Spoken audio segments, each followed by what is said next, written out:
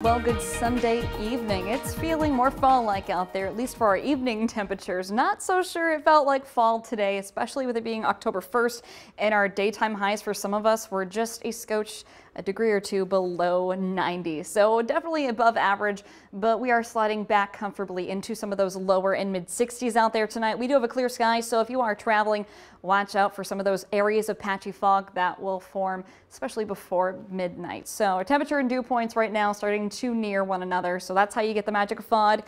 You get those clear sky and of course the light wind that also help with the formation of that. But a little further to the south, Cape Girardeau sitting at 70 degrees on the dot. Further back towards our south and west, Poplar Bluff sitting at 68.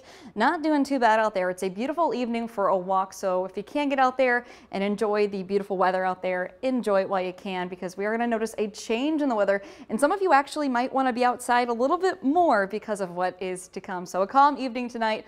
We are ending the weekend warm and dry, which sadly is not great news, but it has been nice for those of you who wanted to get outside and enjoy it. We are going to still remain dry as we go into the first part of our work week, but we will be noticing those cooler temperatures slide in along with that change in the weather like I mentioned. So going over the nighttime hours, I mentioned our temperatures dipping a little bit lower back into those lower 60s. Some of us might even wake up a little bit cooler than that. Mount Vernon, I'm calling you guys out, sitting into those mid and upper 50s. So a little bit cool out there to wake you up. We are going to be mostly sunny, although portions of southeast Missouri may notice partly cloudy sky form by the late afternoon, but temperature highs by the afternoon time back into those mid and upper 80s, still feeling well above fall temperatures. Some of us might even see those lower 90s. Again, that's off down to the south.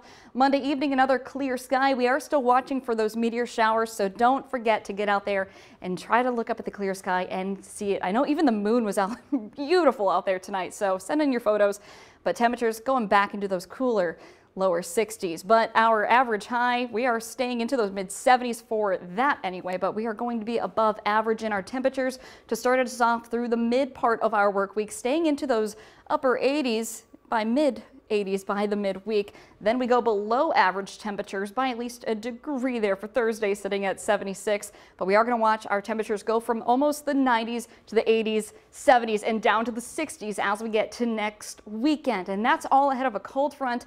That cold front will also be bringing us our next system. Now, we're going to be looking at some isolated showers potentially for southeast Missouri. Then that'll transition over for Thursday, which we look to be more scattered and widespread. Could be bringing a good chance of a shower and, of course, some storms. We really do need that rain out there, especially because it's been so dry. So in the next 7 to 10 days, we are going to be going through a little bit of a temperature change. I mean, look at that by the weekend. We are looking at temperatures being back into the 40s. That makes you get out there and feel a little bit more fall-like. You got to get the bonfire conditions out there. Now, Danny, today is also National Pumpkin Spice Day. Is it really? It is. And so we put out a poll. Do you love it? Is it you? Do you feel neutral to it? Well, a lot of you, here's the results, drum roll, a lot of you loved it, of course. I knew that would be the answer. I love it though. In second place came ew. Third was neutral, so they're into the blue. It's not too much of a difference, but a lot of you guys sternly said you love it. Well, speaking of Pumpkin Spice Day, did you know that all you pumpkin lovers, it's actually been really crazy as far as our weather goes? And so I'm showing you the drought monitor right now because right now for farmers, it's harvest season. And there are some farmers still in the region who are planting and looking at their pumpkin patches and going, gee, it's really dry out there. So when you're out there, I actually went out to Bandy's Pumpkin Patch last Wednesday. Now that's in Johnson City. And they told me that they planted on time by the end of June. They had the drought in the spring, floods by July, and we did see the extreme heat and then back to drought again. Sadly, we're looking to stay dry, so if you're going out for your pumpkin needs, sadly, some of the pumpkin patches aren't seeing a those look so great good, year. though. Oh, I know, but they do have variety. This is Bandy's yet again. Yeah, that's good. A lot of the patches actually do have a good variety, growing their own and having some be shipped in.